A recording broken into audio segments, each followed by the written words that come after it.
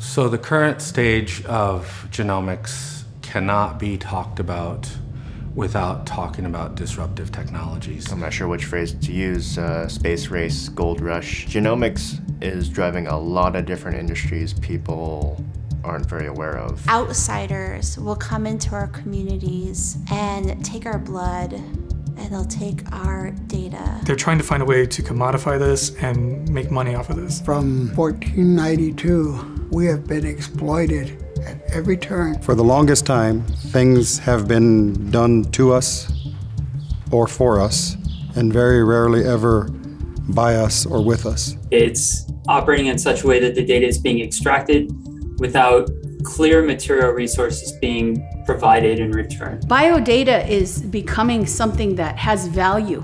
And I think as Lakota people, we don't really understand that. When are we going to catch up?